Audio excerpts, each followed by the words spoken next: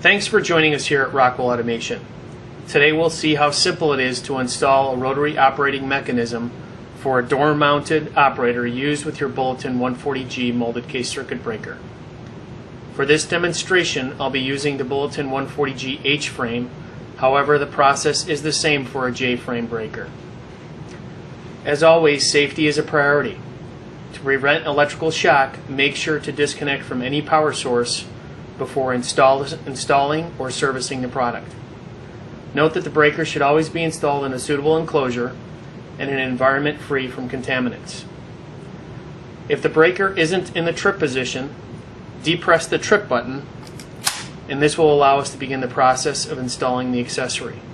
You'll notice that there's a plastic shroud on the faceplate of the breaker, indicating the trip position. Using a flathead screwdriver, remove it from its secured position and dispose of it. Now position the rotary operator so that the fastener holes line up with the holes on the breaker.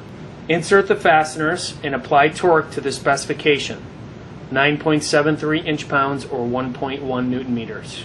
Once the operating mechanism is secure, be sure to apply the labels provided and included with the accessory kit. Now you've successfully completed the addition of the door-mounted rotary operator. If you have any additional questions, please visit our website or contact your local distributor. Thanks again for joining me today at Rockwell Automation.